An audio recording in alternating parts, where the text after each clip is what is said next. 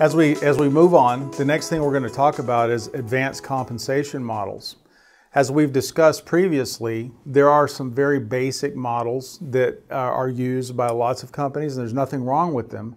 But in our industry, there's a lot more that we didn't discuss previously.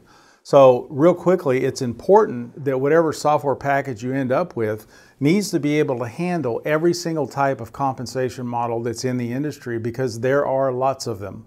You know, multi-level, we talked about, unilevel, single-level payouts, also known as direct sales, binary, which is something we haven't discussed yet, but we will in a future video, matrix plans, force matrix, and then of course party plans. Each one of these has their own unique set of requirements that have to be met by the software platform, because you can't do it manually. The software has to manage that for you. Especially when you get into party plan capabilities, there's all sorts of capabilities around social selling and party plan that are important, that they're incorporated into your software platform to make it easy for the consultants in the field to actually sell your product, which is the ultimate goal of everything we're talking about.